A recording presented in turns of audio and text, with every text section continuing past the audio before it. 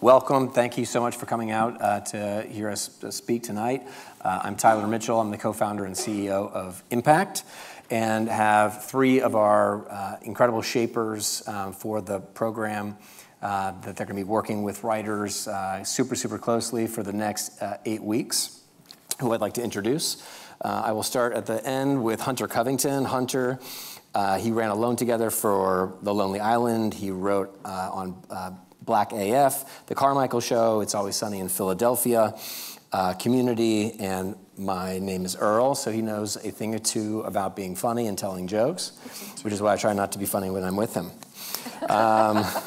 Next to him is his amazing wife, Stacy Traub. Stacy created and executive produced Notes from the Underbelly, which was on ABC for 2 years. She was also the executive producer and showrunner of The Real O'Neills and Blackish on ABC.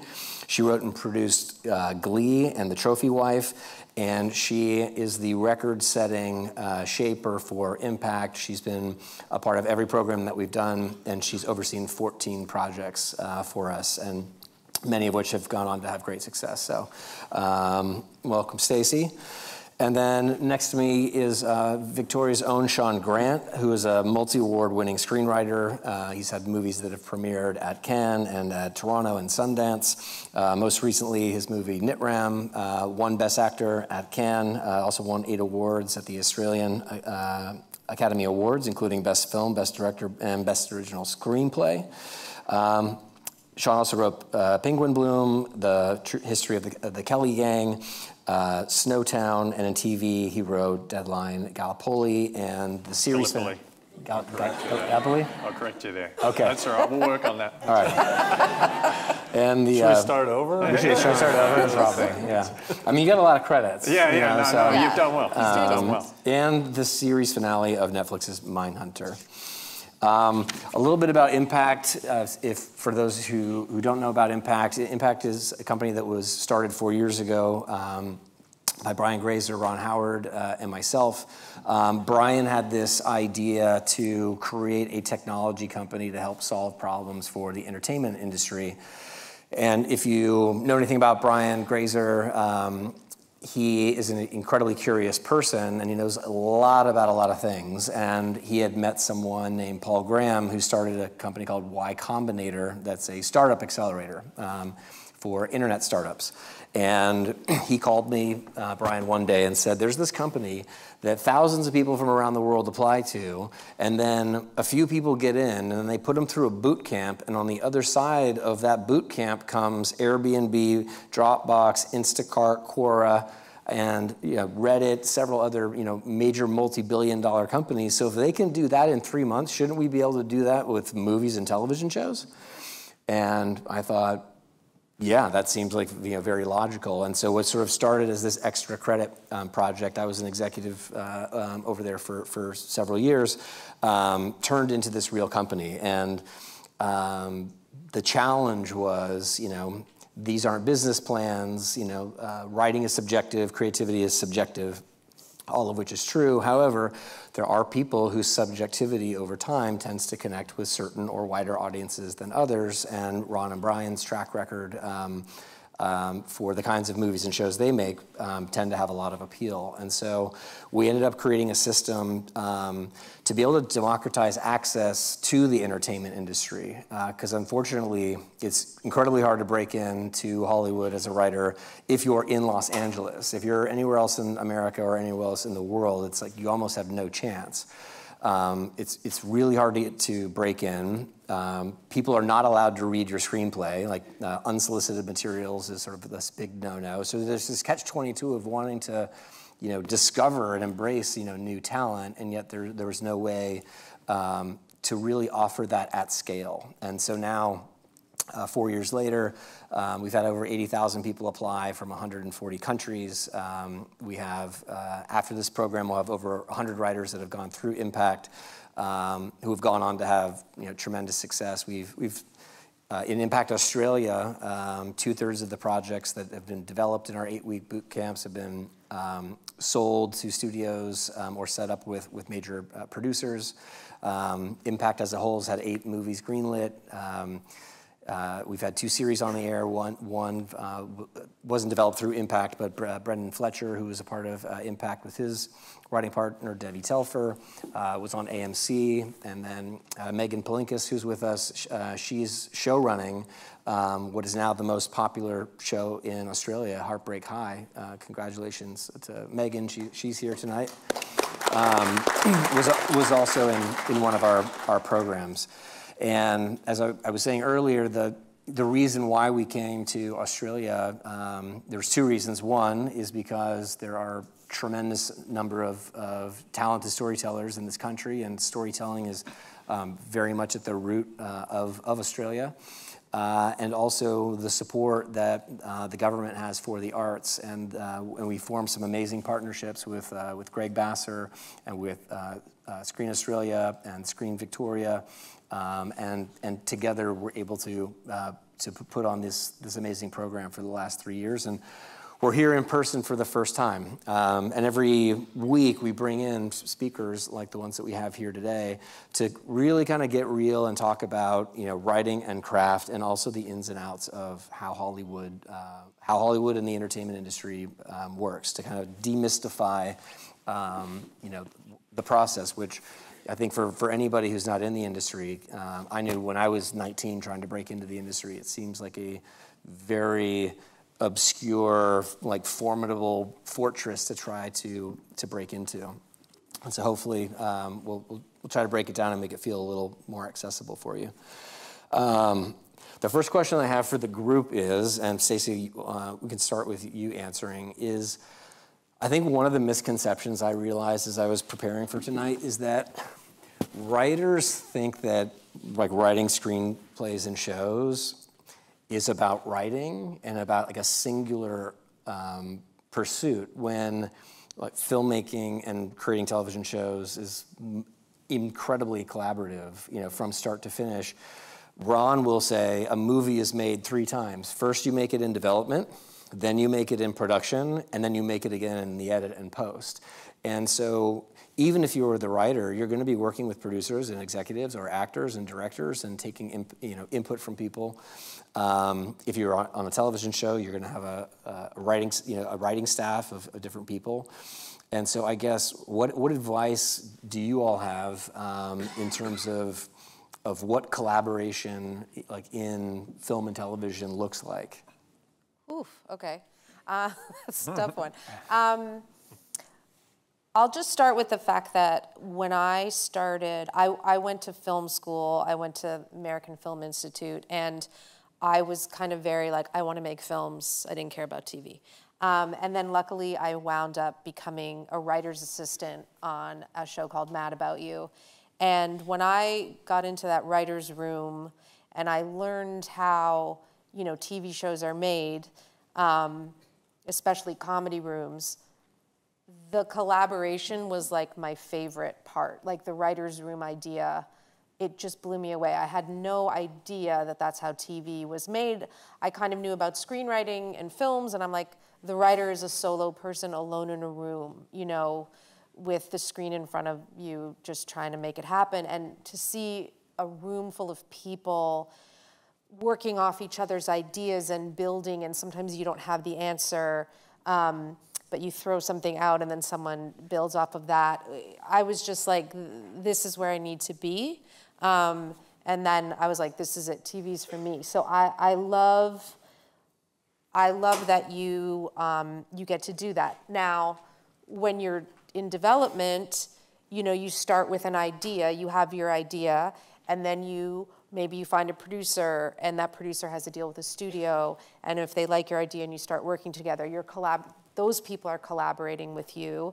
And in a perfect world, those people, you're a team. And you see eye to eye, and you're trying to craft this thing that you're then going to go sell, right? And then the next step would be, let's say you sell it, then the buyer is on the team, and then whoever the buyer is, the network or the streamer, suddenly they're kind of your boss, and you've got your partners, and then you're making them happy while keeping your voice intact. And then if you get to make a pilot, all of a sudden there's more people, then you've got a team of people and a director and, you know, a cinematographer and all of that, and then you're collaborating with those people, still trying to keep your vision intact, but understanding you're going to have to compromise.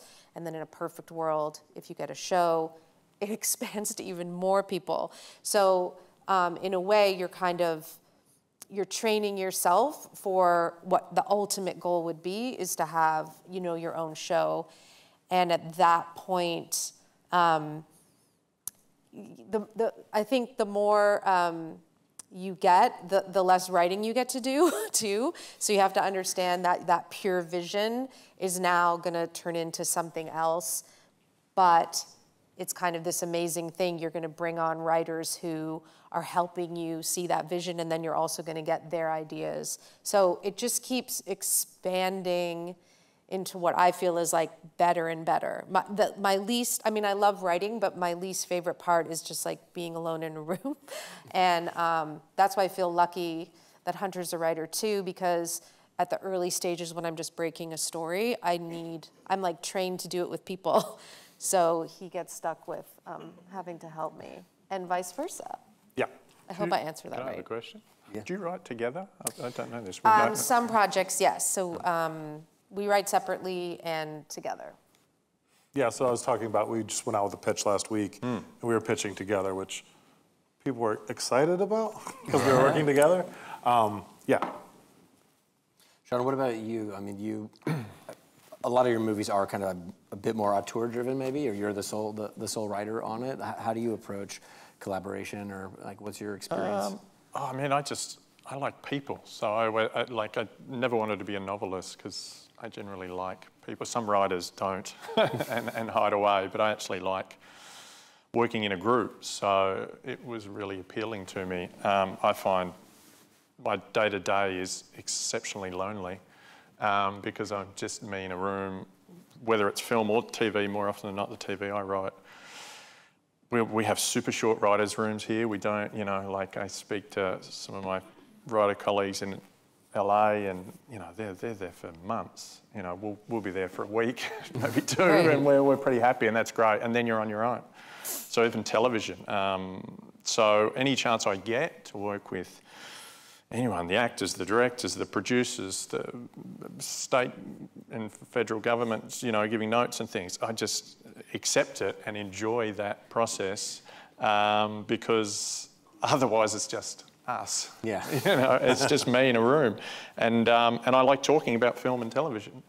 So I would just, I just suggest to those particularly involved in this program is enjoy the collaboration because it's a lot of the job. And don't be too sensitive. I always say if you're going to be sensitive, be a novelist. Yeah. Because 90% of my day is just being told what's wrong with it. Yeah. And then you have to remind yourself, if they haven't mentioned it, they liked it. Like I had to learn that pretty early. That's right. so you pat yourself on the back because people just don't have time to compliment you on the good stuff sometimes. So. Yeah, one of the things that we tell writers is like, if someone is taking the time to actually talk to you and give you notes, it means they like it. Yeah, like, It means like they're giving their time away. When you know a lot of executives will just say pass, you know, or they're not interested. Like the more notes someone's giving you, often like that means the more invested they are in that project succeeding. Yeah, the engagement is the compliment. Yeah. In a lot of ways. Yeah. What about in comedy writers' rooms, Hunter? How would you say that that's like pure sort of comedy like writers' rooms? How does that differ from other rooms that you've been in?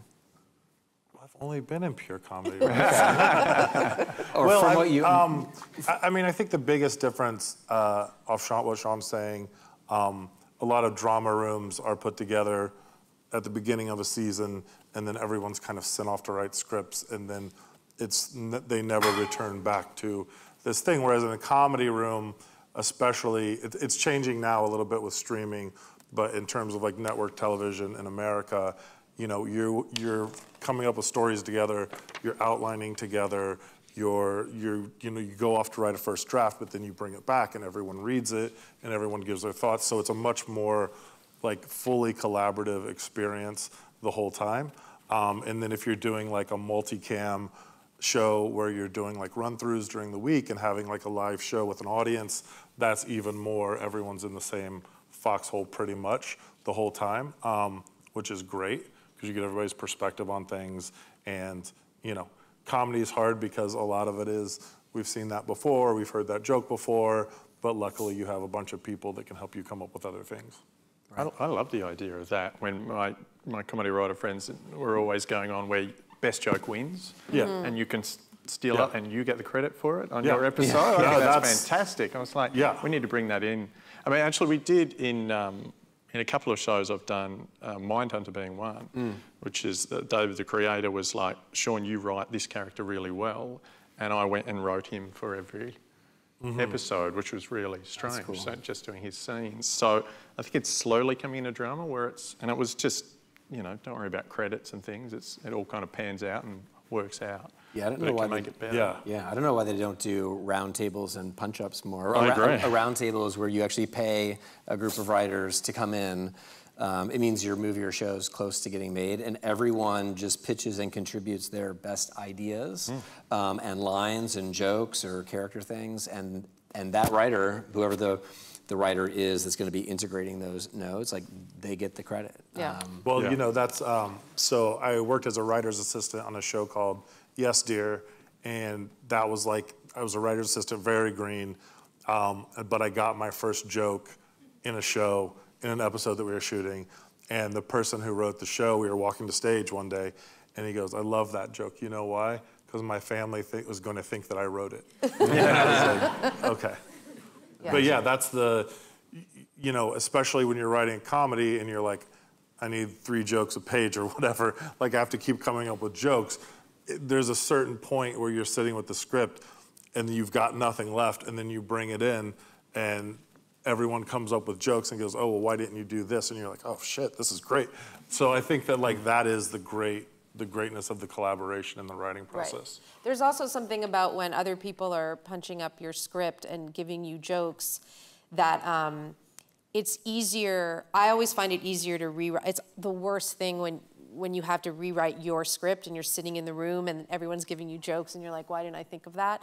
But then when it's not your script, it's so fun. There's something which I think is why I like doing this program, is like when it's not your baby, you have some distance from it, and it's like easier to, you know, fix the problem or give the joke. So that's what's also fun too. I love rewriting other people's scripts. Yeah. No, like I'm not saying you too. But that's the easy, I mean. It is the easiest thing to do. If you spend a week, generally you spend a week writing a script for a TV show, and you've written what you think is the best version of this outline that you've all agreed to, and you have some jokes from the room, and then you have some jokes of your own, and you hand in this thing. And some shows that you work on, the showrunner will like give you notes on the script, and they're like, we'll make this scene better, and you're like, I did. This is what I thought was great, and they're like, yeah, but it just doesn't work. And you've hit a wall, and you're like, nah, let's just bring it into the room where 10 people can look at it and give their ideas. Yeah. I think rewriting yourself is so difficult. Also, I think rewriting is the easiest thing in comparison. You have to, particularly those about to go on this journey, is to remind yourself that creating the original concept and building that scaffolding is the hardest thing. Because sometimes you come in and like was mentioned there, someone will say, oh, why didn't I think of that? Why didn't I make that scene better? But you've done so much work to get it to here. Anyone can come in and make one scene better or once. You know, I've seen actors that are like given one line in a scene and they're, oh, I completely changed that scene and made it. And I was like, yeah, sure you did. Yeah, right. But that's fine, you let them go. But, you know, we can all just add a moment to it. And it can be overwhelming when you feel like, oh, why didn't I do that? And I'm, you know, but it's so much harder to do the groundwork, you know. Well, there's also just quickly, there's a great thing in comedy writing rooms where someone will pitch something, the smallest change, and then immediately say, save the show. This should be an exclam instead of a period, or vice versa. I did, I saved it. Although I think there's a big difference. I sort of fell into writing. Like, I was producing, and I would write a lot of stories and come up with my own ideas for movies, like the way that Brian would. And it was always very good at structure. But when I started working with like really talented writers who write exceptional dialogue or exceptional characters, I was like, I am not a very talented writer, but I can build a scaffolding or a structure for something. And so I think it's also just people knowing where their talents are and lean into your strengths and don't necessarily try to. If you're not good at structure, you can learn a lot of stuff, but like voice and just language and the way that people talk, those are things that are coming so much from the writer. They can't really be taught. And I think that this goes back to, go be a novelist if you don't want to work with people and if you don't want to go out into the world and have experiences and meet a bunch of people that allows you to become a better writer and be able to tell better stories, just by being more social. Right. Do you have a preference, Sean? You worked in both TV and features. Do you have a preference on form or like storytelling length? Or? I mean, I think Stacy said before she got into this industry because she wanted to make films, and that was me. Funny story. Why you said how you fell into what you did, how I became a writer was, I was like, I just want to make films. And I looked at VCA directing, and I couldn't afford the course. Or it was too, like we have this system where you got to pay it back. I was like, oh, that'll take me too long. And RMIT was down the road, and it was a TAFE at the time, and it cost me, I should say it to the VCA people, but it was like a couple of $100. It was like, and I'm a writer. That's literally the reason. And I still, you think, was it the right thing? Should I have read whatever else? But that's kind of how I came into it. So film was always my great love. Obviously, as television has gotten better and better, I've done more and more of that. But look, I mean, I never see myself, I know we're doing the NCIS Sydney and things. I don't think I could go into that world. I know Shane, who did a lot of it, and he could churn out those, those episodic, where they do 20 episodes a thing. That's not me. I'm writing a series at the moment that's like limited series, and it feels like I don't look at it greatly different to a film.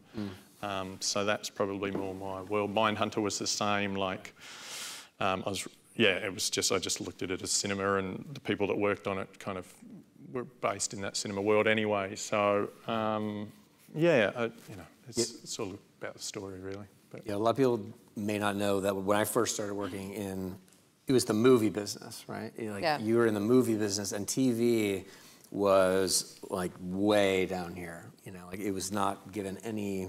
No. Shred of NITV, which is what you would get for actors who are not interested in TV, which I don't even think exists anymore because... It means not interested in TV. Yeah. You'd get cast lists when you're trying to cast your TV, if you're doing a pilot, and all the people who you desperately wanted to cast, it would just say NITV, and you're like, God damn it. And now... now it's like everyone will do TV. Any situation somebody will do. Yeah.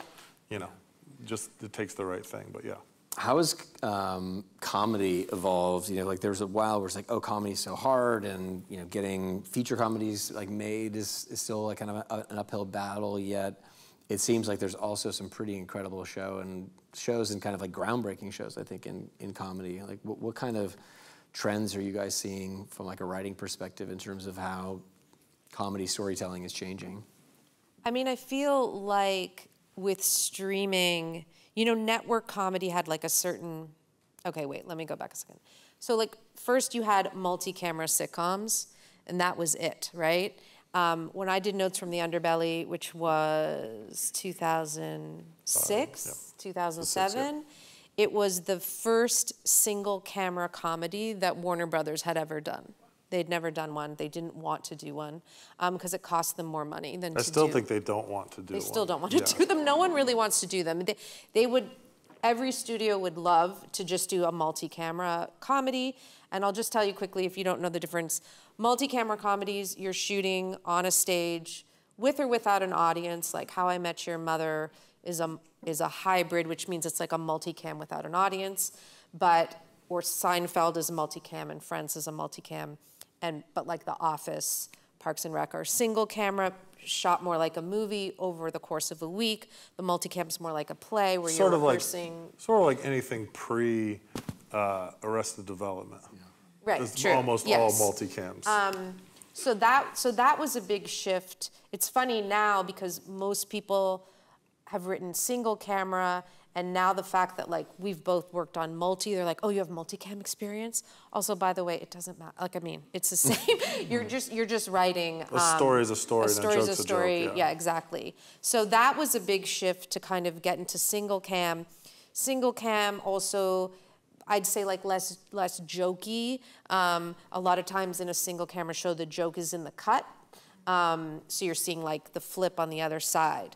Then with streamers, I feel like comedies became dramedies, you know? So you had like transparent, smaller, Fleabag, catastrophe. very like auteur driven. Yeah, like, and you so know, a that voice. was super exciting. And that's about the time that I felt like, oh, I'm gonna try and shift out of network because I wanna be telling stories that are just a little darker, a little edgier. And then of course, you know, as I'm getting into streaming and stuff, they're now, I was working on a pilot, very personal, that was kind of like my transparent, whatever, very about my life, and went and pitched it, and I heard from every streamer, they don't want that anymore. They want hard-hitting, funny network comedy. So it's kind of all come back around. Like, we're pitching to Netflix next week, and they're like, a family comedy, and they're like, that's what they want. So they don't want these kind of, it's almost like they were making indie films, and now they want to make blockbusters. So that little niche thing that we were like, let's go into this. So I actually took my idea that I wanted to sell as a show, and I did write it as a novel. Screw you guys, I'm writing as a novel. Yeah. I'm tired of working with people. No, I'm fine. But anyway, so it's, I guess, and the thing is you can't, whatever's happening and you go, oh, okay, this is what's happening, I'm gonna try and tailor my piece to this. By the time you're doing it, it's changed, right? And the person who's running Amazon or Netflix or whoever, you're like, oh, this person loves this, they're gone by the time you're pitching it. So I think it goes to show you, like, do the thing that's in your heart and don't try and guess what people want, because by the time you get there, they're gonna want something else. So I think there's something freeing in that, to not try and chase what's happening or what's hot, because you'll never get it, I would say. I've always wondered why, especially in television, I think it's less with movies, but every year that's like, you get the network needs and there's like a shift, right? Yeah. And I would say the most profound one that I experienced was a friend of mine co-created Royal Pains, which went like 11 or 13 seasons or something on USA. And USA was Blue Sky Network, Burn Notice, Monk, et cetera, et cetera. Dara's a huge fan of a lot of USA shows. Is it Characters Belong Here? Characters Welcome. Characters Welcome. Characters Welcome, and then they got Mr. Robot, got Mr. Robot off the ground, and they decided they wanted to like become HBO. Mm-hmm. They were the #1 cable channel in the world at this time, and then they decided that they didn't want to do that. And I'm just, I want, and now they're not doing well. And I wonder how those decisions get made, or why these shifts in kind of consciousness of what people want. Well, we just pitched to Peacock, and we were informed a few days afterwards that Peacock is not doing comedy anymore, which... Yeah. That explains why they got Pete Davidson's new show. Well, 3 months ago, it was like, Peacock's the home of comedy. And then it's like, we're not doing comedy at all. And so you're like, oh, okay. Thanks for telling us after. Yeah, exactly. Do you, when you're writing, Shaun, is it all about the story? Are you ever thinking about the market? My agent wishes I did, but no, I'm bad at trying to guess things. I always say I write for an audience of one, sadly. I know, I hate hearing those things.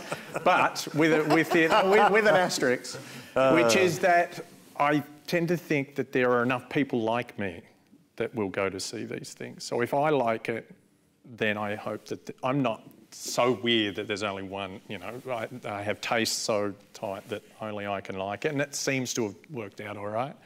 I think that there is. Like, I know that, you know, that people would like this sort of thing. So I don't know. I mean, it's impossible to chase. You know, there's Stranger Things is out. So what's the next Stranger Things? And you see hybrids of it, and they never quite work like that. Yeah. And it's the next original thing that's the next Stranger Things. It's not the... Yeah. And they also, we're kind of like talking a little inside Hollywood here, but like Stranger Things was created by the Duffer Brothers, who created nothing before, right? But yet in television especially, there are these things called auspices. And auspices means, you know, like the street cred of your project because of who's attached. The non-writing producer, whether it's, you know, Imagine or Jerry Bruckheimer, or a comedy brand, Steve Levitan, whomever, or if, you know, people at this level are attached to oversee your show or be on the show, you know, that someone has stamped like this is a good idea. And Sean Levy did that for Stranger Things, but they're so hesitant to take a chance on new voices, yet, you know, Fleabag, first show, Stranger Things, first show, Issa Rae, first show. Right. But I think we should also talk about everyone passed on Stranger Things. Oh, yeah. And on Fleabag. And on Fleabag. And on Sopranos, and on Breaking Bad, and on CSI. And on Survivor, just to say. Yeah. I mean, a lot of huge mistakes made, but the other thing about the Stranger Things and everything, those dudes just love 1980s Steven Spielberg and all of those references. So they're not even coming up with, you have to come up with the most original idea, just as long as you have a story and a way to package it and a way to tell it. I think that, and obviously those two guys are super passionate about what they're into. So I think that's what sells the show, you know? Yeah, my agent, you know, reps Phoebe Waller-Bridge. Well, my old agent, but that's a whole story. Anyway, but no, you know, we would talk about Fleabag, and he'd say, you know, everyone came to him afterwards, like, why didn't you bring me Fleabag? And he's like, because you never would have, you didn't want it then, you wouldn't have bought it. And then I said, well, what about, because the thing I was developing was also similar, whatever. And he goes, oh, they wouldn't buy it now either.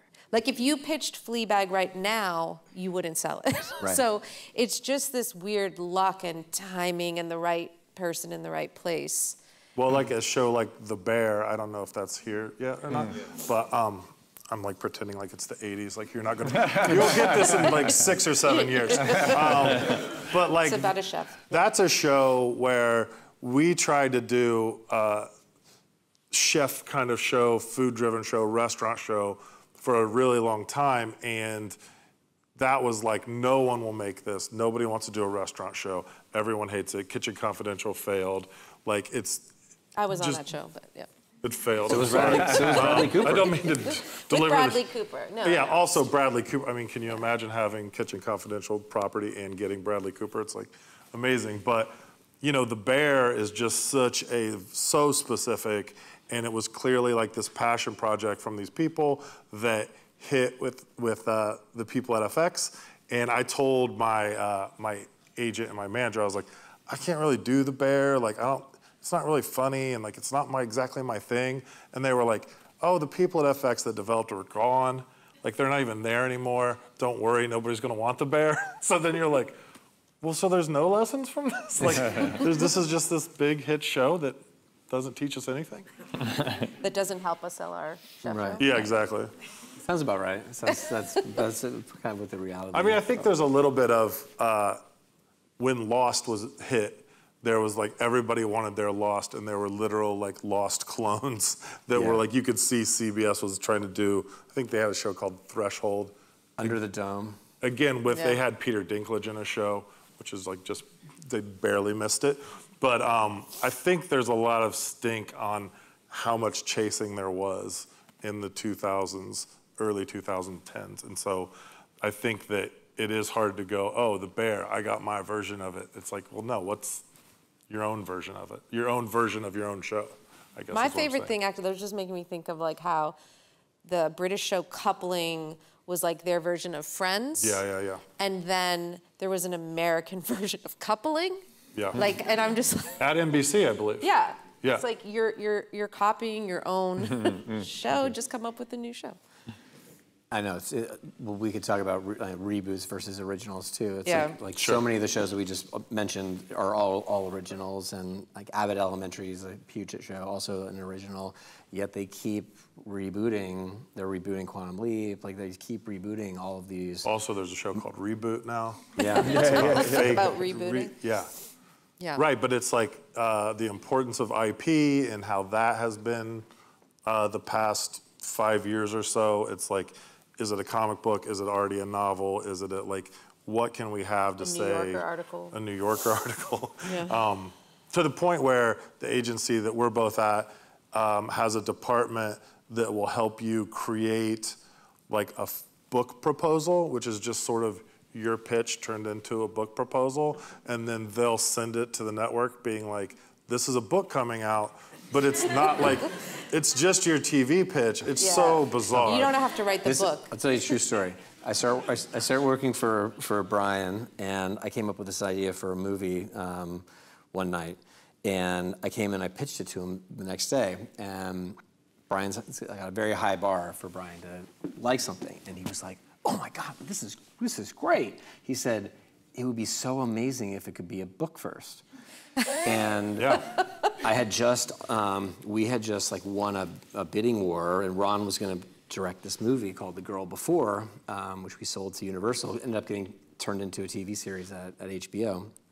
And so I called the writer, I called up the writer, Tony, and I said, "Hey, Tony, listen, I hope I know you're a best-selling author." It was like a New York Times like #1 bestseller. I'm like, "I know you're a best-selling author.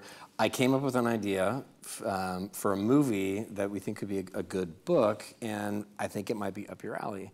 And so I pitched it to him, and I said, "And I'm sorry, like I understand that this might be super offensive." And to do, anyway, long story short, he loved the idea. He wrote the book. It became a bestseller in the UK. It's called The Perfect Wife, and Imagine gets to have the rights to it, and he wrote the book. So we quite literally wrote a book. So you could make a movie. movie. It happen into a movie. Yeah. I mean, but to be honest, that's what you're doing. Like. Well, hold on. No. Well, yes. I mean, I was. Okay, wait. I just want to defend it though. Like I was. But I don't think you should defend it. I think it's savvy. But go ahead. But I want to say that having written the book, so I went out to pitch this very personal idea. Because of COVID, I had a lot of time to work on it. So I had a pitch, and I wrote the first 3 episodes because it works where like each episode is from a different character's point of view, and I wanted to like proof of concept and show how it worked. And then I broke, it was going to be 10 episodes, so I knew where the story went. And I went and pitched it, virtually to every place. Pitch went great. Left behind my 3 scripts, and everybody was like, everyone passed. Everyone was like, "We love it, but we have a show about a middle-aged woman already," or "We love it, but," and everyone across the board was like, but we love the writing. We love the writing, and I'm like, okay, but you don't want to make the show. So, doesn't pay the mortgage. The love doesn't pay the mortgage. Yeah, the love of the writing. So then I was like, fuck it, like, they love the writing, I'm just gonna write it, and so, and it's such a personal story, I'm like, I have to tell it, so I'm like, I'm just gonna write the book. I don't have to worry about who I'm casting, I don't have to worry about how I shoot it. I'm just writing the book. I'd basically broken the book, so I sat down and wrote it. And then everyone I tell that I wrote a book, they're like, well, then you can make the show. Like, that's what you can do, and then I say, yes, that would be great, like that would be the cherry on top of the sundae, but I actually just want, like, if I can get it published and get people to read it, then I'm, like, that to me is what the goal is. And because I got to tell the story the way I wanted to tell it, I didn't have to compromise. I don't know if I should tell this story, but like I pitched Sharon Horgan, really liked it, and we met, and there's characters that are based on my kids, and she likes stuff that's very edgy and very dark, so she's like, I really like it, but I can't do her accent. So she said, I really liked it, but could maybe the boy, maybe he dies? Like, based on my son, and I was like, yeah, I don't think the boy's gonna die. Like, I just was like, like, again, if I desperately wanted to work with Sharon Horgan and that's what this project was for, I'd be like, yes, let's kill off the sun. But that's not what this project was, so hopefully I'll get to do something else with her, but I just was like, no, I'm not. Right. I'm not gonna compromise. I guess what I was saying is, in a world where this gets published and becomes like a bestseller, sure, then you're gonna be pitching to the same people who are gonna be like, you should have brought this too. It's like, I know. We already did do that. We had Melbourne's own, I think, Graham, who attended RMIT underneath me, wrote a book called The Rosie Project. And he studied screenwriting and wrote it as a film and couldn't get it made. I don't know, that might be Graham's fault. I don't know. And then he turned it into a book, and gangbusters, like Jennifer Lawrence was signed to do the film. Yeah. The film actually hasn't been made, but I think he's done sequels of the book. He's made a lot of money from this book, which I'm sure you will with yours. And now, you know, it's a hugely successful author, yet studied screenwriting. And actually, my mentor, who I met when I was on Mad About You, is this woman, Maria Semple, and she gave me my first writing job. She was running a show called Suddenly Susan with Brooke Shields a million years ago. And she actually left TV. She wrote Where Did You Go, Bernadette, which is like a big book, and then turned into a movie, which she, I think, wrote the first version of the screenplay for, and then, of course, they took it and rewrote it a million times. But she's left TV to write books and teach. But also, she had a book that didn't quite work. Yeah, and she had a book before that. Where'd You Go, Bernadette was like the second attempt and was a huge, you know, in every airport. Still is, yeah. Yeah. Well, that's the amazing thing about writing, right? Is there's no barrier to entry, really. Like you can create your own destiny. Right. How did you all, in the beginning of your careers, you know, make the most of the opportunities that you got? Like Stacy, you got your foot in the door on Mad About You as a writer's assistant. Yeah. Shaun Hunter, like what were some like the early breaks, or what's some advice that you could give on starting out? It's very different from my experience here, and I've been very blessed and fortunate. But everyone, you know, I lived in LA for the past 6 years or so, and you hear the stories. If I was an assistant to someone, and there's a ladder, and you start there, and you work your way up it, and it's really, like I have Harvard graduates hand me coffees in meetings over there and things like it's really. I was a school teacher and had an idea for a film, and I wrote it, and then it played Cannes, and I kind of jumped to probably 1,000 a screenplay can, like one screenplay, because it's complete, like it can change your life. I've seen people go from an assistant. Literally, I tried to get the rights to this girl. I still remember Stephanie Simon. I read the first sentence of this script, and I said, "This is going to be incredible. This writer's incredible," and she was 22, I think, and we lost the bidding war. It sold for $750,000 against like 1.5, and that's how fast one screenplay can change. Yeah, I had a neighbor who she called me and she was like, I wrote this screenplay. Could you read it? And I was like, well, I'm not really the guy for this. And I read it and it was good. And I was like, oh, you know, my agent's assistant. I was like, I'll send it to him, and you know, he could probably help you more. And then, like 9 months later, it was like made, like it was like a real movie. It's like holy shit, which is like not how it works in TV. And it's like there is much more of a ladder. But yeah, I mean, one screenplay can definitely break you for sure. So how do you get your foot in the door in TV?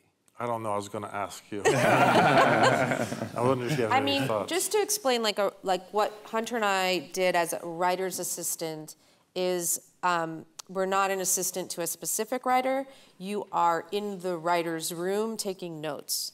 And the thing that was excellent on Mad About You was that year there were 18 writers on the show, and it was near the end of the run, so they'd done every story already. So there were a lot of stories created that Paul Reiser and Helen Hunt did not want to do. So what would happen is, it wasn't good for the writers, but it was good for me because I learned how to break a story. They'd have to break probably 3 stories or 5 stories for every one that got sold to them. So you're a writer, you're in the room, but then if let's say you break off into 2 rooms and one room is rewriting a script and the other room is coming up with story, if the smaller the room gets, the more they need your help as the writer's assistant. So sometimes they'll say, well, if you have an idea or a thought, please at it. So it really, that you learn how the room works, you learn the etiquette of the room, you might get a joke in or an idea in, and then there are certain showrunners, I'm one of them, Hunter's one of them, who believe in like, you know, if you get extra episodes or you get a second season, you'll give your writer's assistant a script, right? And they might still be a writer's assistant, and then hopefully the next season that writer's assistant becomes a staff writer. So there's a lot of people who work their way up that way. It's kind of different now, and it's, I don't know, like, I meet people, like friends, or like, hey, will you sit with this writer and try and talk to them? And I wish I was like, this is what you exactly need to do. But it's really hard. But the one piece of advice I give everybody is, and I think you guys were talking about this, is like, be social, meet people, like, make friends, like keep in touch with all the people who are in this group. Like in the first Impact, my 4 creators, they remain friends. They're still friends. They're all writing on shows now, all 4 of them. And they kept in touch with each other. No promises. Yeah, no. No, it didn't happen the next day, but you know, because something might come up and you're working or you're not working or you're busy, and then you go, well, my friend is available, you know? Like someone I wrote on the show, Daisy Jones and the Six, which at some point is finally gonna come out, but based on the book. And this woman I worked with, I haven't seen her in 3 years, and she just, you know, emailed me and said, hey, it was funny. It was like, do you have multicam experience? And I said, yeah. And she goes, okay, I've got a young writer. She has a script. She needs someone to supervise her. I was like, yeah. So much of it is relationships. And even how I got to be a writer's assistant was literally, I went to go have lunch with a friend on the Culver Sony lot. And we talked to someone who was, you know, he was leaving mad about you. And he was like, would you want to be a writer's? Like, it literally was a lunch and a conversation. Yeah. It wasn't me sending out a resume. So I think it's the best time for TV to be inexperienced or new in your career and going into, like I see showrunners that have not written shows. I know. Yeah. Like, that would never have happened 10 years ago. And even with film, it's so much harder because there's so fewer films and, money's tougher and cinemas and things, so they're reluctant to give a first-timer a go in film, unless it's an ultra-low budget. But television, we're doing Australian stuff, that, some ones that have come out that, I've only got a few. So, and there's just it's the diversity, it's the new voices. I think it's beyond exciting. It's amazing. Those opportunities. Yeah, what I love about it too. You don't have to do the runs as much as you used to.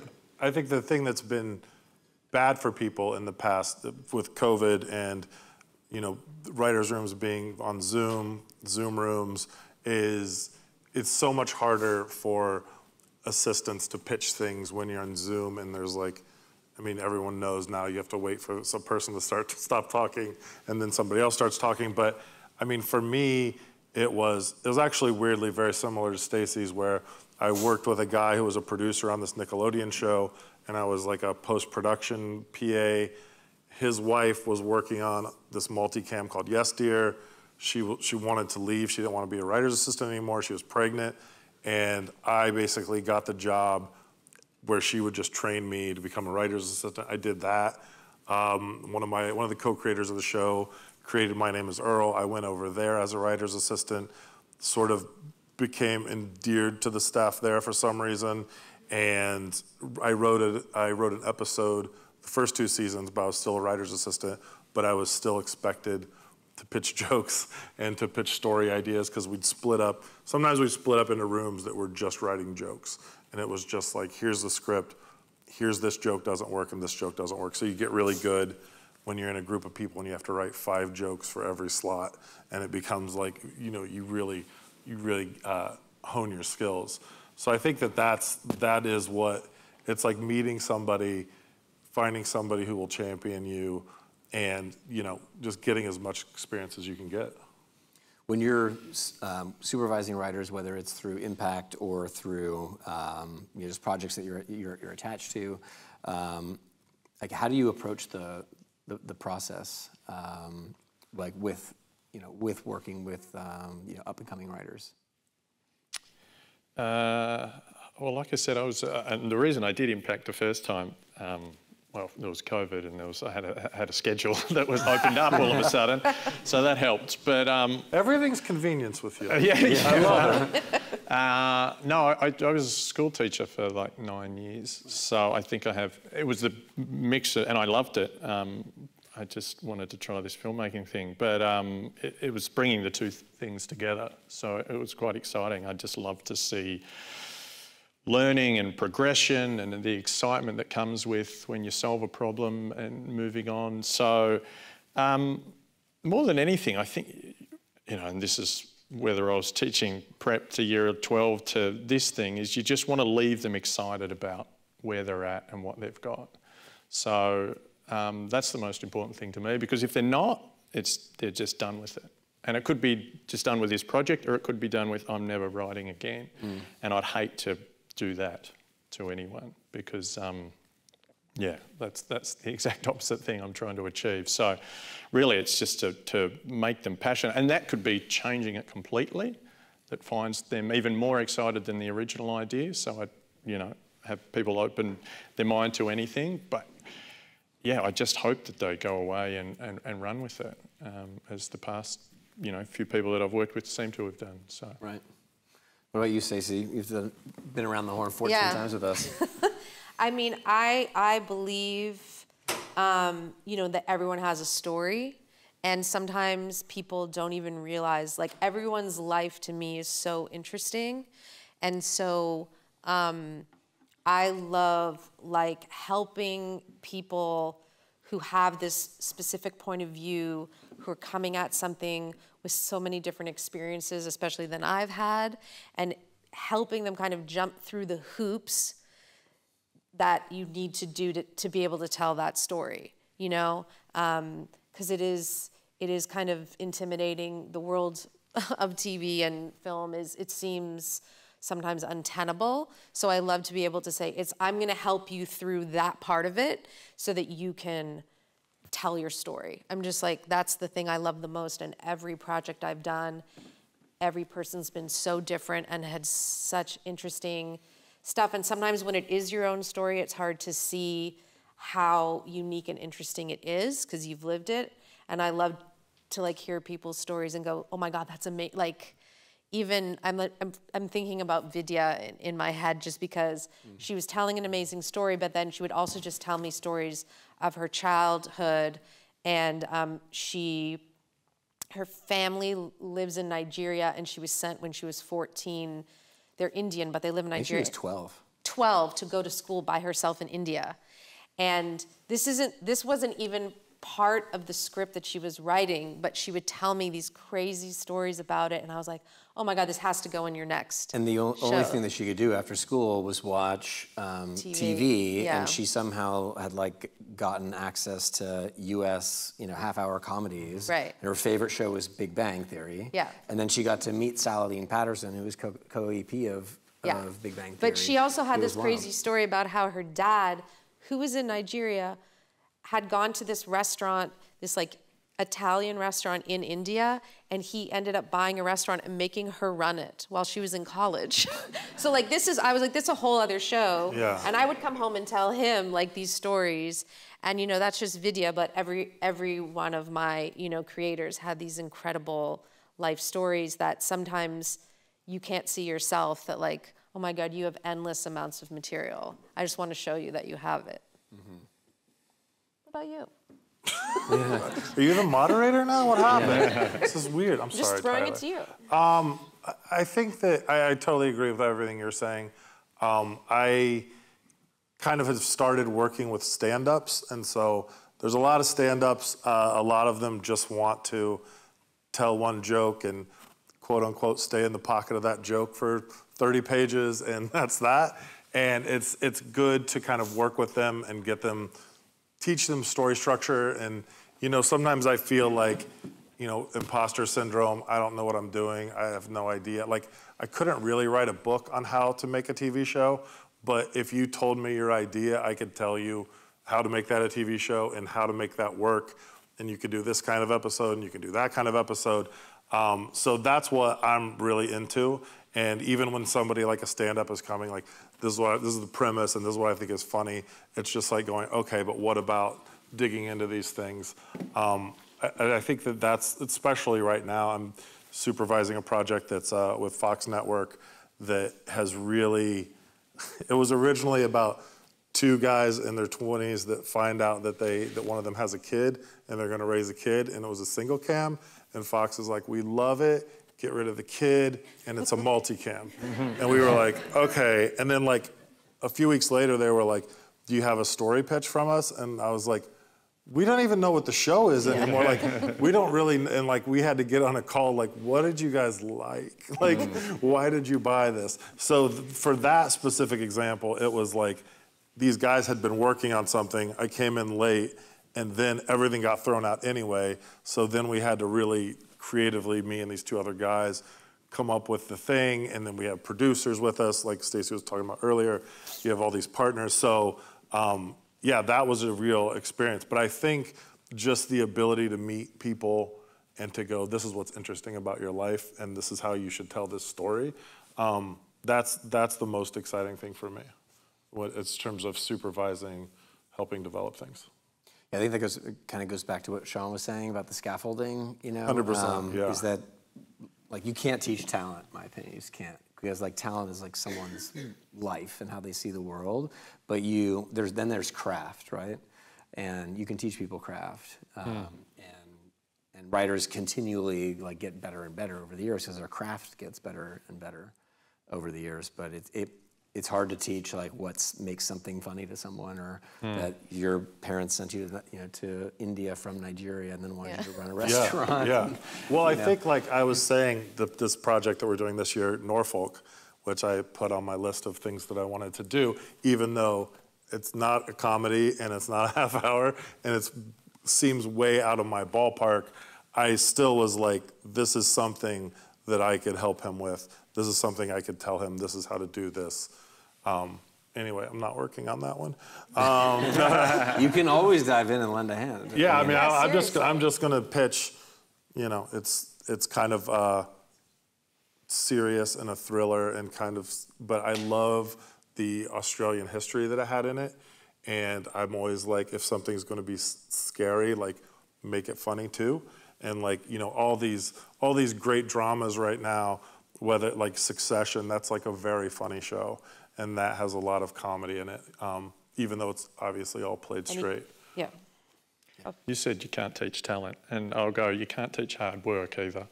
And to me, like, everyone's got a story, and to me, it's just time spent. So, having done this a few years, I think the more you put into it, the more you get out of it. Or anything, like, it's just time spent. It's really difficult. The only reason the craft gets better is because I think as a writer, you get more time to do it. Like, my first film I wrote, I was working full time, studying down the road, and I wrote it on weekends. Now, how that came out to be any good is beyond me, because I hadn't had the time to really do it. And ever since that, when it's become your full-time job, it's 9 to 5. So it's 8 hours a day, you're just good at it. When you're in a position of studying, you just don't do it as much. And all I ever tell people is, how do you do it? I said, just sit down and write. And it will be bad, and you just have to write through it until it is bad. There is no quick fix. The only way you get good at anything, like, I find it really hard for actors. So many of my friends are actors, and they're like desperate for that job, and they want to get it, and they're not nailing the auditions. And it's because they're not on set all the time. It's the ones that just keep getting the work that get better and better. They're like, how are you so good? Because they do it all the time. Right. And also, I think, like, getting a film produced or a TV show produced and being on set, one of the big problems with streaming right now, to me, for writers, is the writers come in and they work for 20 weeks on the scripts or 15 weeks or whatever, and then the showrunner goes off and shoots the show. And the writers don't get any of the producer aspects of casting and wardrobe and all the things you have to do, which really makes you a better writer, because you start going, if I write it this way, no one's gonna be able to fucking shoot it. So what's the point? Like, why even write it that way?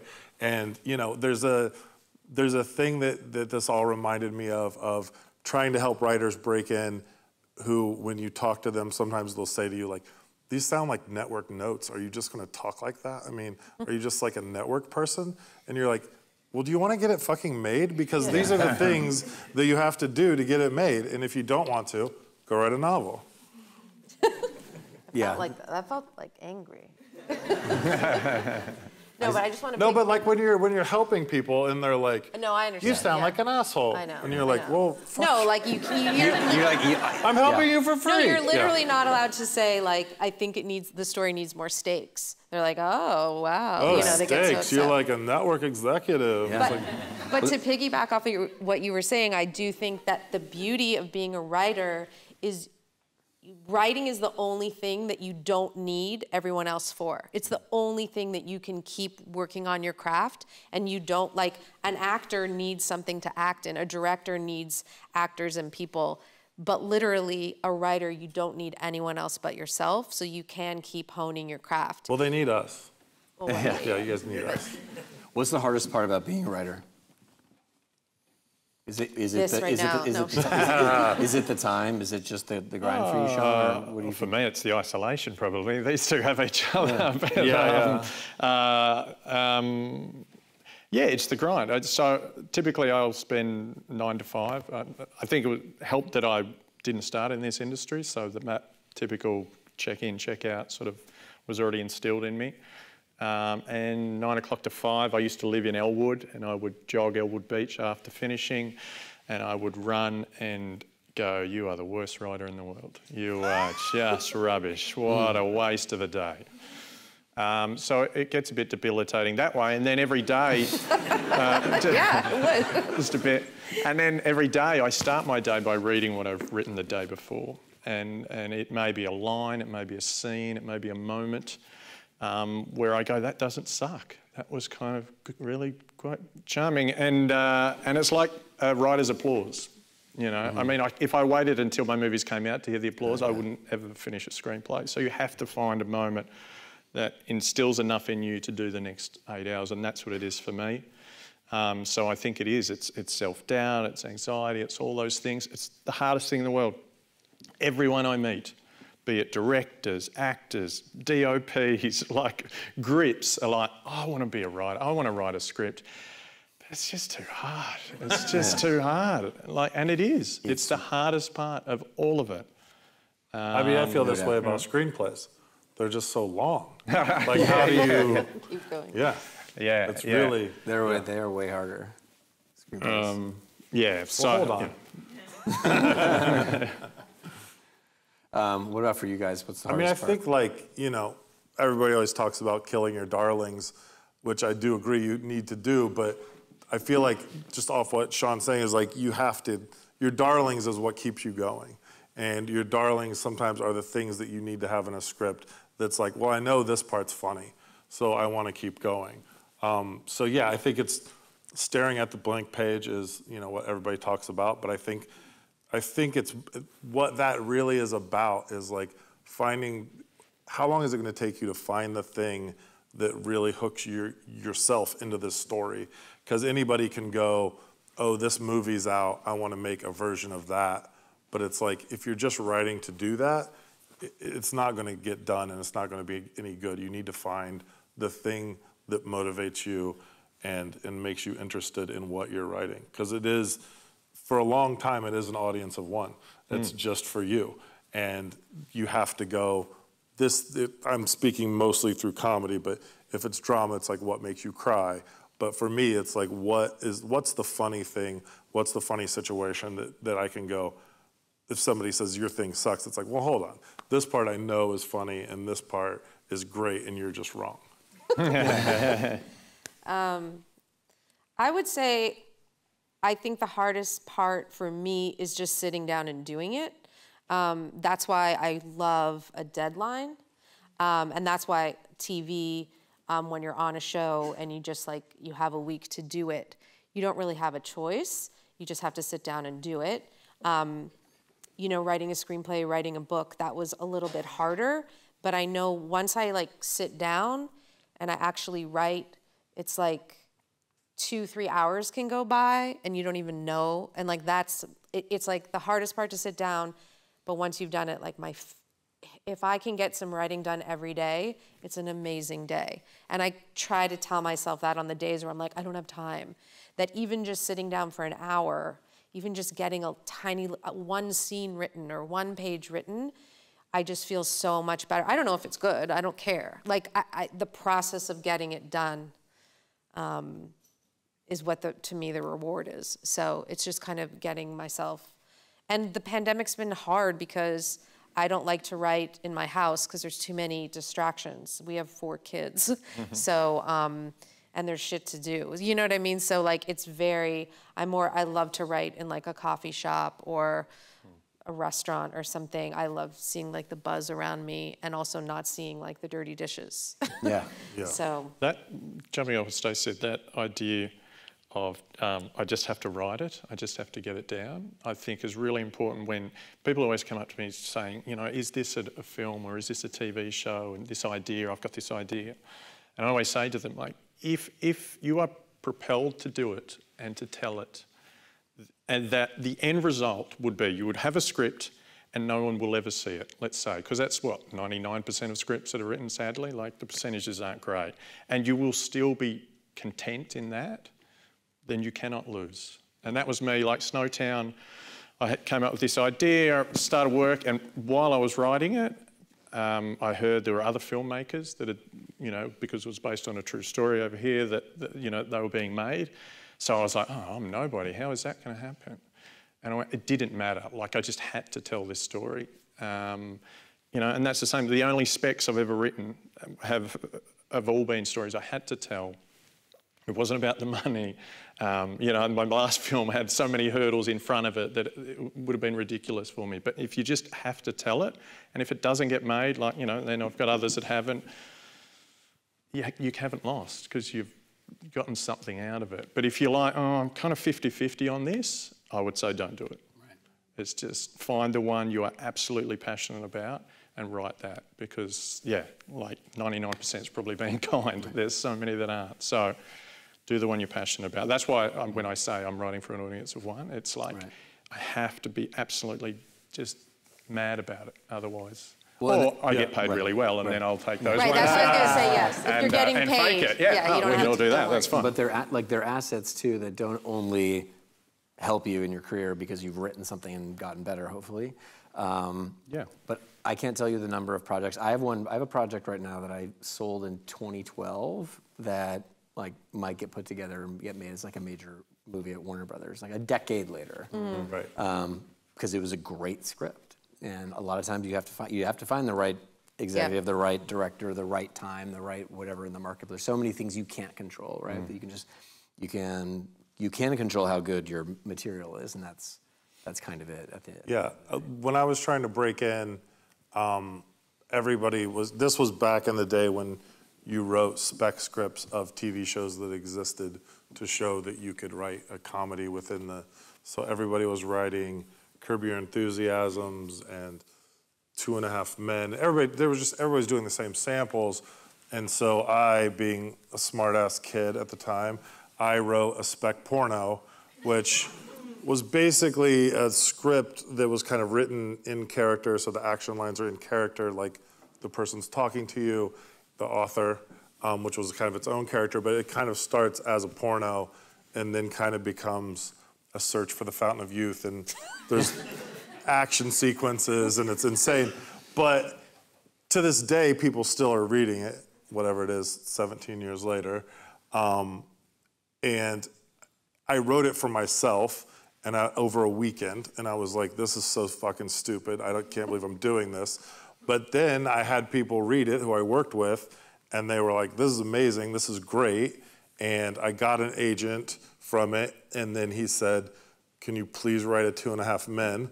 And so I did, which is super, I imagine a handful of people, but the point is, I was passionate about this idea that is really stupid, but when that shows up on someone's desk, they go, spec porno, what is this? Also, it's 25 pages, so super easy read. Yeah. Super easy. Tyler won't read it, but I'm trying to get him to.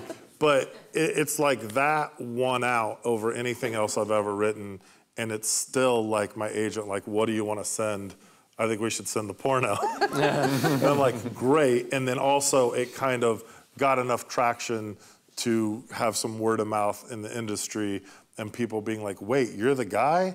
And it's like, oh yeah, I'm the guy. And then nothing happens with it. But anyway, there's a moment where it's amazing.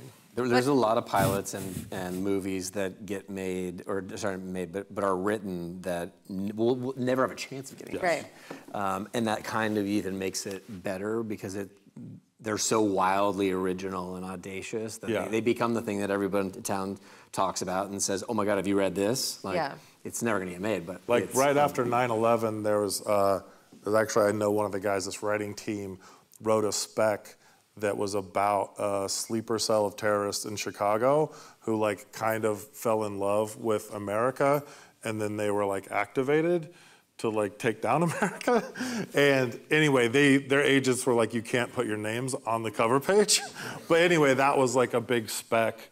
I have friends that did a spec, Mary Kate and Ashley episode about them getting their first periods, which was like, it's just like a thing where like when it shows up on your desk and you've had to read all the, like you have a stack of just basically kind of this homogenous pile of ideas, and then you see a new thing that obviously took some creativity but also some passion to get it done. It's like, that's the attractive thing. Yeah.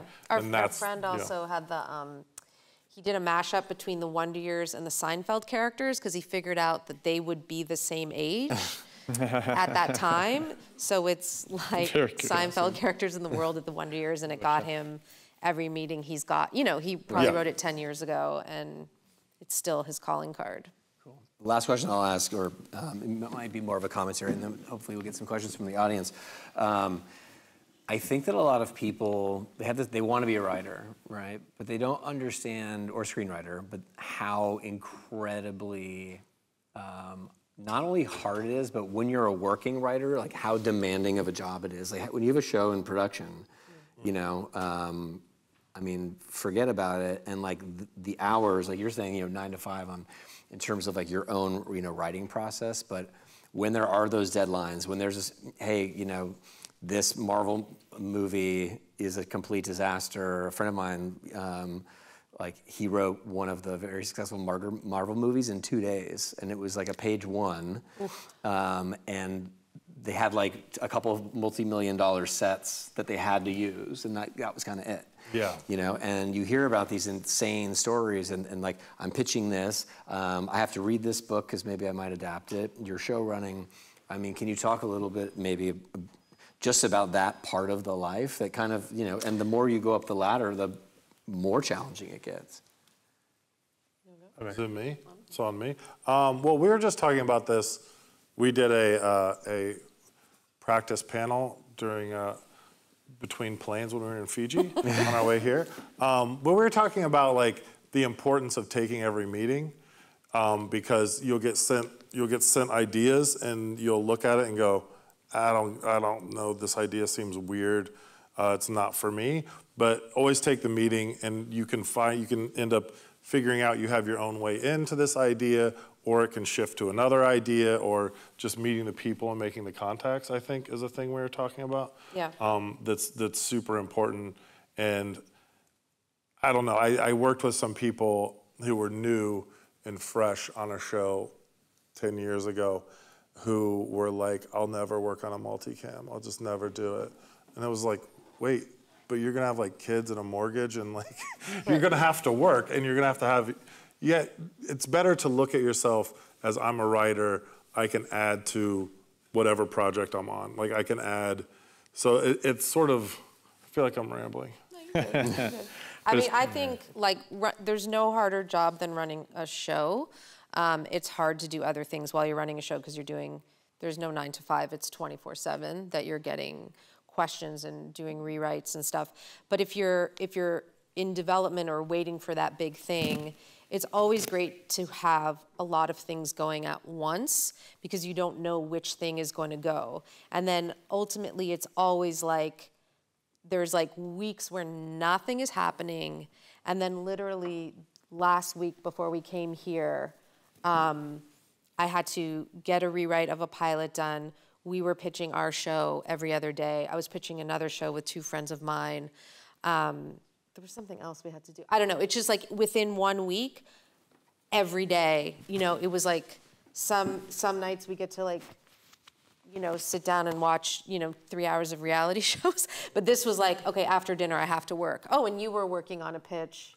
We were both literally, we had like 6 things going at once in 1 week. Yeah, I pitched 2 shows last week. I had 3 general meetings that who knows. Right. And the Fox project that I'm supervising, we had to do like a light rewrite on that to kind of finalize that. Right. So some weeks it's nothing, and some weeks it's every It's day. everything. There's 3 like or 4 when it different rains, things. it pours, which I think is what's so good about this too. The fact that you're thrown in and that you like don't have a long time to do this. Like in the world of development, this is 8 weeks is nothing, you know, because sometimes you can develop things for a year, I year mean, and you a could half. rewrite forever. Yeah. I mean, it can So, always be better. Just like having those deadlines, having to multitask, there's always going to be a moment where that's happening. So I think that's what like this is the best training for that.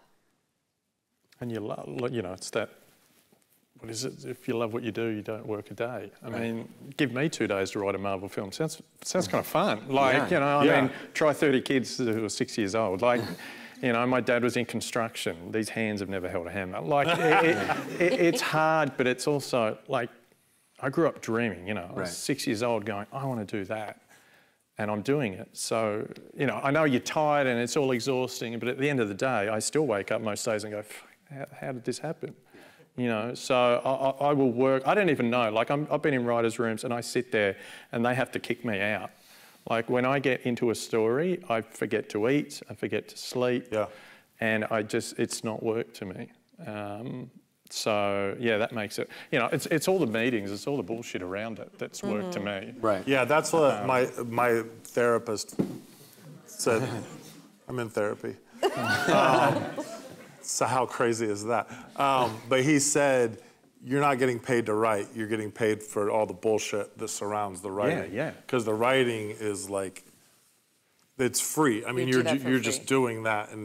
And I think that's, like you were saying, it's like you don't work a day in your life. And I think that's a great way to look at it. And it's like, I write dick jokes and I get to send my kids, you know, to do cool things and go to summer camp and shit, which is fun. Thank you guys so much. Any questions from the audience? You've said everything. In the back. I see someone with a hand up. Either one. Yeah, so I'll just... On the right. Yeah, sorry. I was just wondering about your guys' process, whether you actively dedicate time to actually coming up with ideas and what that process looks like, or whether they just kind of pop into your head and then you follow that thread. Yeah, we were just talking about this because I think it was one of the sample questions, but In our practice, our mock, yeah. you know, in our layover in Fiji. But when you have to come up with an idea, it's very hard. Yeah. Like, writing to me is like, you can get that done. Writing is writing. But coming up with the idea is, to me, so much harder than the writing. And a lot of times, and this I think goes, like there's theories about this of like when you're trying to solve the problem and you spend all the time solving the problem, you can't solve the problem. But then you go on a hike or you're in the shower or you have a dream and the problem gets solved. So. Or remembering a name. Just stop trying to think about what the name is. Oh, right. And then it pops in your head. Yeah. So we were talking about a feature that I wrote. Now this is going to sound super bougie, but like I was actually getting a massage, and I know, sorry guys, but this was like. She's in therapy too. 12. I am. No, this was like 12 years ago, and I literally came up with the entire feature as I was lying there. I don't know why. I just like, because I was relaxed and not thinking about, oh, I have to come up with an idea. I came up with the idea. And then what was your example of that? I watched like 15 minutes of The Bourne Identity on the plane. Oh, this was on the plane, yeah. And then I turned on like some meditation music and closed my eyes for like 5 minutes. I was like, oh, this is a really good idea. And then I just like spent the rest of the time trying to write it on my phone. But I think that like, instead of sitting, for me, and I think for you also, and maybe for Shaun or maybe not. But just trying to do something where your brain isn't working, whether it's hiking or, you know, walking around, or, you know, I find a lot of ideas in the shower, or like just kind of these things where you're on autopilot and you're able to think. Like if you're doing something where you're constantly thinking, it's like your brain's already taken up the energy, and it doesn't have time to like let it settle in. Also for me, being in comedy, it's like just one small funny thing, even if it's like a title or a bad pun or whatever, which may not survive the development process, it's like that can be enough for me to go, okay, now I got the idea. This is what it is. I think one of the projects this year is a grandmother version of Home Alone with a grandmother, which I'm like, fuck, that's such a good idea. Because it's just like, that's just a great idea that you go, okay, I can write that. And then, I wanted to also mention the having to write a screenplay in 2 days. I agree that that's amazing. Because then at the end of the day, if they don't like it, you're like, you gave me 2 fucking days. What did you want? It's like such a an easy no-brainer. And constraints are good. I like constraints. It helps you. When you can do anything in the world, that's always tricky. But if you can That's the worst. It can be anything. Okay. No. I guess. Just tell me what it should be. Rocky written in 2 days. Yeah. You, Shaun? I mean, just jumping on, very similar. The idea of sitting there, okay, you've got half an hour to come up with a good idea during a day, it terrifies me. It couldn't possibly happen. Just if you've got one good idea, work on that one, and others will pop in when you least expect it, I would suggest. I heard Shane Black, who's just an incredible screenwriter, who I think a lot of the productions of his movies don't quite make it to the level of his scripts.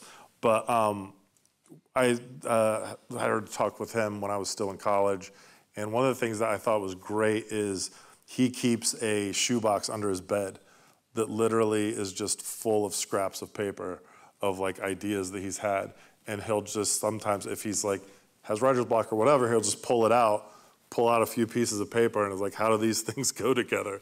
And I think that that's a really good idea, because sometimes you have, for me, it's like a title or a pun or like a funny log line or something that I don't either have time to dedicate to, or just I'm not sure exactly where it goes. Just having those, for me, it's like files on my computer or like a draft of a tweet or something that you can kind of go, what am I going to do? And just start looking through your old stuff and go, oh, that is a good idea, but it needs to be this. And I think that's important. Yeah, I do something similar, which I think I may have shared with Impact once before, but being a football tragic, I have what I call a ladder. So a ladder of my ideas on my computer. And when I said, if you've got one good idea, do that, not always the case. So what I find is that when you first have an idea, it is the greatest idea since sliced bread, let's be honest. Yeah. So you just dive into it and you go crazy, which is great. But I also think what's great is stopping and having time. So what I've created is essentially a ladder, in that when I have an idea, I put it in, and it might be in 5th place, or it might be in 15th, or wherever else. And it just stays there. And what's been the good fortune of being gainfully employed for the best part of the decade is that I haven't had time to get to those original spec ideas. So, you know, it may start at number 2, and 4 years later it's down at number 14, and I go, oh, well, it's not probably that great. But the ones that stay at the top, Knitram, my last film, was one of them. It took 11 years before I really had time to sit down and do it, and it was always at the top. And that I think is a good thing to do, is have several ideas and just sit on it, get down what you can, and then just have time away from it. And if you still come back to it, then it's a stick. You know, it's like dating. Everyone's great on a first date, but 3 months later, how great are they? So you know, so you have a ladder for that too. Yeah. Back in the day. And they build too a lot. A great story, because like being an executive or being a producer, like writers will call to bounce ideas off of me, you know, a lot, or they used to, and obviously now we see thousands of ideas coming through Impact. And there's one story that it wasn't me. What was the Will Ferrell movie where the narrator is like narrating? Stranger Than Fiction. Stranger Than Fiction. So the writer calls the producer and says, "I've got the best idea in the world." I believe this story is true, by the way. And it's about a person who realizes one day that there's someone narrating their life. And the producer said, "I mean, yeah, it's a fun idea, but it's not a movie." And a couple weeks goes by, he goes, "Okay, I got it. There's a narrator that's narrating someone's life, but it's actually a novelist who's writes his life, writes a book." And said, "That's a more interesting idea, but it's still not a movie." And then third time called back and said, "Okay, I got it. Writer is writing a book that is his life and tells him that he's going to die." And he's like, "Now that's a movie." Yeah, Right. yeah, it's good. It's good notes. Yeah, so a lot of times it's like, what I've experienced is it's a scene, it's a character, it's a line, it's a situation, it's this, and then over time they kind of build on that until it actually. I've seen a lot of writers I know they just have a scene that they want to write, between a couple characters, and then they kind of build out from there. Yeah, I think it's funny because I'm on this flight and I tell her, I'm like, "I just came up with the best idea." She's like, "What's the idea?" And I'm like, "It's not ready yet. I don't want to tell you." And I'm like, "No, it's amazing." Because there's a lot of times where I'll come up with an idea and I'll be like, "Oh, this is so great." And then whether it's my lovely wife or it's a friend or something, and I tell them and they're like, "I don't know. Is it really that great?" It's sort of like I don't want to kill my own enthusiasm for the thing, but it's the exact thing of I know it's not quite ready, but I think it's close, but I don't want anybody to tell me no yet. And so it's almost like a ladder in my own head of this is not ready it's probably not ready for me to even write just on my own, let alone share with anyone. Your story also just made me think of this thing that we have this rule where when you're coming up with an idea that you always have to add werewolves. Yeah. Add werewolves, that's the death thing. Add Stakes. something beyond crazy. Yeah. And then take them out. Take them out. Maybe you don't need the werewolves, but maybe you do. So we always try to add werewolves. Yeah. Yeah, that was something I was writing. I don't even remember what that was. It was about was that were the they killer stewardesses or flight attendants? Yeah. Anyway, it was very successful. My nobody made. My equivalent to the werewolves would be, when I studied, it was all write what you know, that's the thing. And it still is to this day, and I understand what they're saying. But I think when I was studying Australian cinema history, there was a time where everyone was just writing what they know, not just what they know, what they did. And I still see this. I see first-time filmmakers coming out going, "Here's my childhood. Would you all like to watch it?" Maybe you should have written a book instead. It's cheaper. But so I always say, write what you know thematically, and then elevate it. Yeah. So I lost my father. I wrote Snowtown. It's about a boy trying to find a father, just happens to have a serial killer in the background. Berlin Syndrome, I'm going through a breakup at the same time I'm trapping Teresa Palmer in an apartment building. Don't just write about it. I don't want to read a screenplay about a screenwriter, and a heartache or something like that. Set it on the moon. You can still do the same scenes. You can still tackle the same emotional things that you want to say, but it doesn't have to be. And I think at the moment, it's even a tendency to be, we've gone too far that way. Where it is, I've got to find, it's exactly, this is the person, I'm just on screen doing my life. And I go, yeah, but your life's not that interesting. Yeah. It's just not. And particularly for film, it's you've got to fill a big, television I find is easier, people watch it in between ironing and everything else. Take $20 and on the best, no offense. It's okay. We sent our kids to summer camp. It's totally fine. You've got to give them just a little bit more sometimes. Just take the themes, write what you know thematically, and then bring something else to it. Yeah, absolutely. And I think that's what I'm saying. Take every meeting, because you may go, "Oh, I have a way in that is my own personal experience." Yeah. And it's not going to be, if every movie was just based on someone's personal experience, it would be like there's no movies about space or like nobody lived the movie Gravity. Right. Like it's like you kind of got to find what themes you like, and I think that's why if you take any writer's body of work, it's probably easier to do for novelists, but there's always kind of like through lines through every book and themes through every book that are explored. Another question? Yes, hi. With respect to series TV, how far would you block the show season to season? And I reference it because of, say, the success of Lost, which then derailed after a few seasons, but they managed to pull it back in the end. Yeah, I mean, I think what's interesting is I think famously they didn't know what was going to happen after the first episode.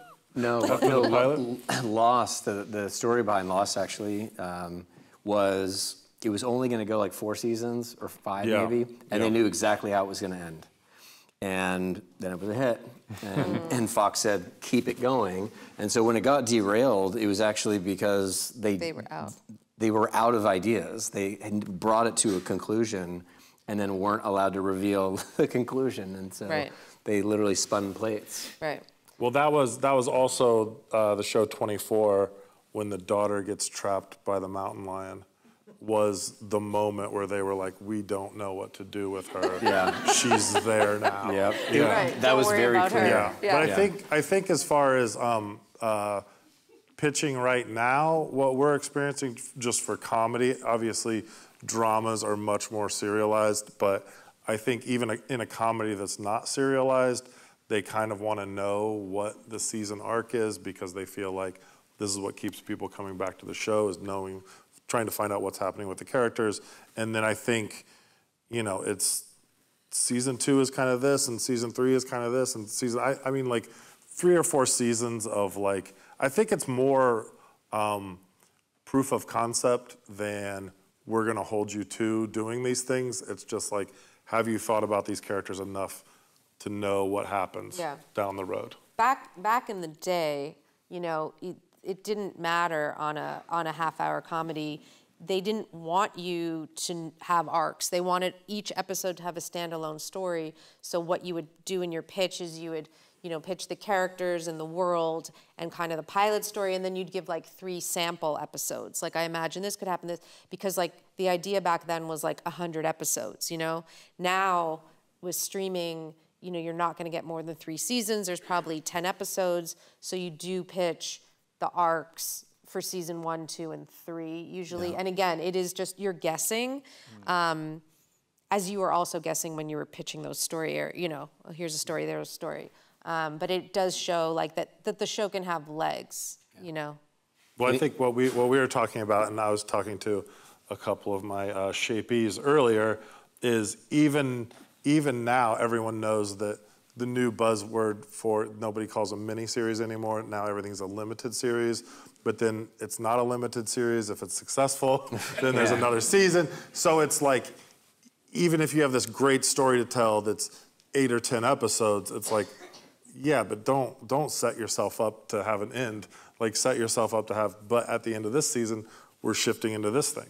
So I think that's what's important in terms of like arcs and knowing, even if you have this kind of beautiful 1-season thing, it's like, yeah, but in success. Mindhunter was the opposite of all the shows, where it was like, we had like 5 seasons in the head, and then David went, it's just too hard. I'm done with 2.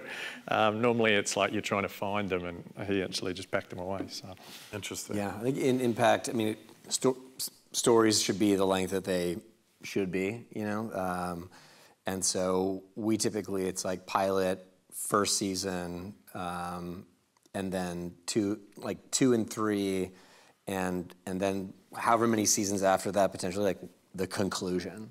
Like, how does it end, Because then you could be like, well, you can always create new scenarios for the characters in a lot of stories, but I think people appreciate it when you're like, and then the series finale is X. And that's what sold Lost. I worked on My Name is Earl, which is all about, a kind of criminal, no good guy who makes a list to make up to all the people he wronged. And our creator had like this amazing ending where basically somebody came up to Earl and was like, I have a list of all the bad things I've done. I want to make this thing up to you. And it was kind of like this full circle thing. And it made him feel like, you know, he's sort of changed the world. And kind of notoriously, the show had done well, but it was a 20th Century Fox show for NBC. We do 4 seasons. The end of season 4, we end on some crazy cliffhanger that doesn't really have anything to do with anything, and then the show gets canceled.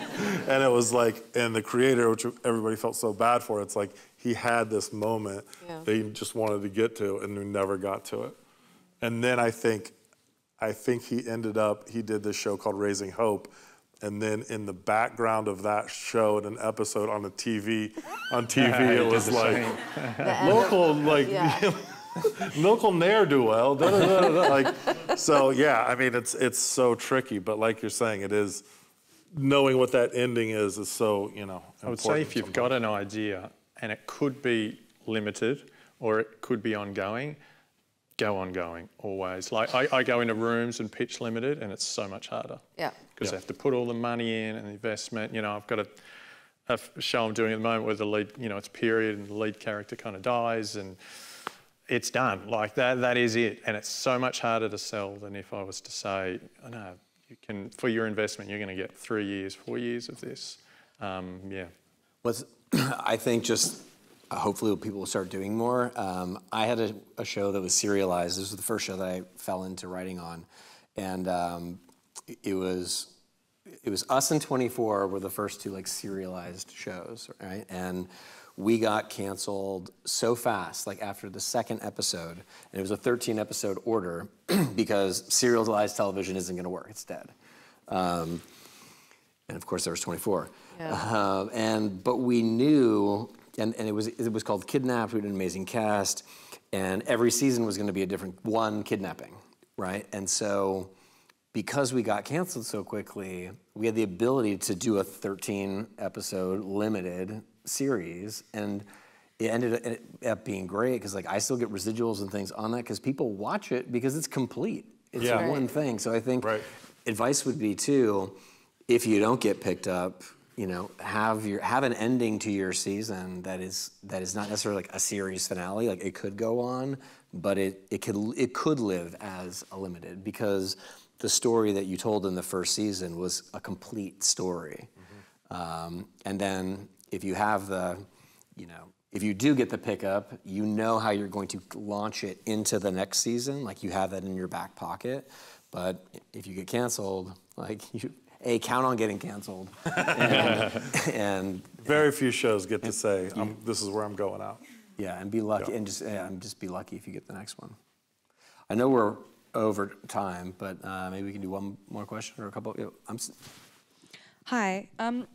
I was just interested in your take on the difference between the Australian and American models. In Australia, it feels like we champion the auteur, writer-director model a bit more.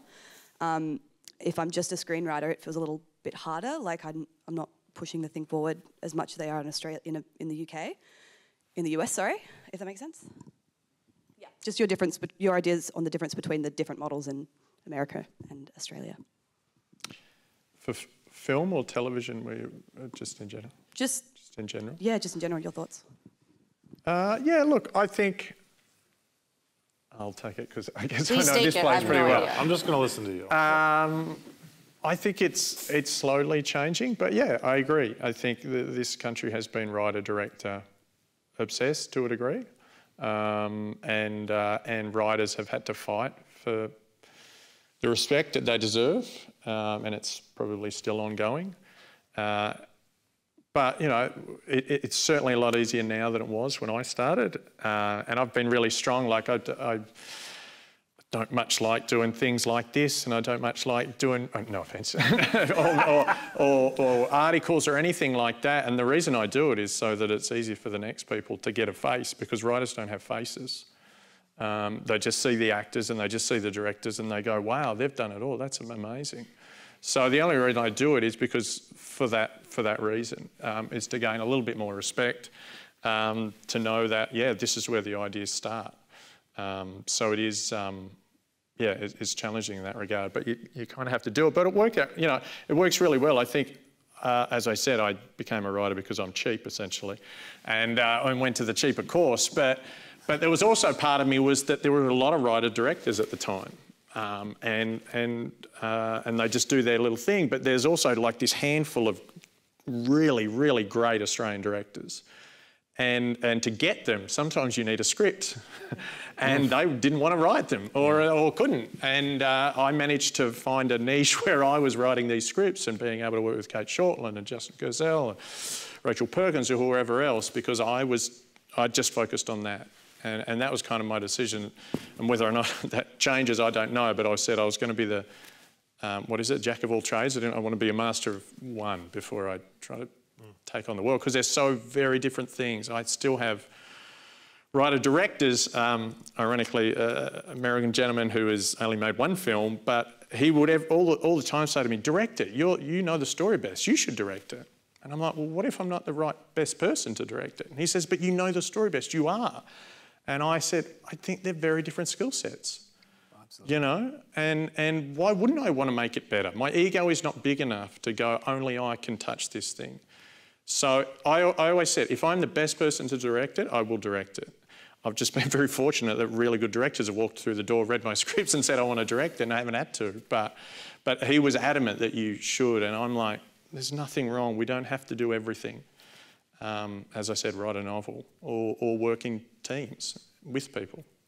I think it's also, it's not unique to Australia, and hopefully programs like this will change it more in this country. We just did something with Netflix in Germany, and now that sort of, you know, local language content is really taking off in all these markets, as the minister said, like people want to see their own people, hear their own language, their own accents, etc. So we did this thing for Netflix Doc, which is all the German language speaking countries, because Germany's taking off, or for Netflix now, all their growth is going to come internationally. And I know Australia is a priority, and so is Germany, and FIGS, France, Italy, Germany, Spain, Latin America. But there's no writers, and there's no ecosystem. Like Hollywood and the UK are the two places where it's like you can be a writer. That's a thing. It's a job. It exists. In Germany, it is not a job. Like you can't say like I'm going to be a writer, or even like in France or in Mexico. And so the people who I've met, like they had to write and direct and produce and raise the money. Some people star because they have no choice. Like they want to be a filmmaker. They have to do everything themselves.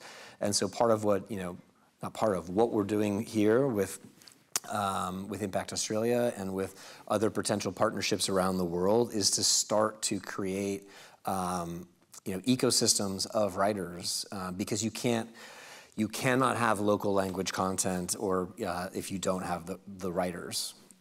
And so I think that it's going to be changing, because with shows like Lupin and Fauda and all of these dark and these huge global shows, there's an appetite for audiences to see people who are different from themselves and see like unique stories.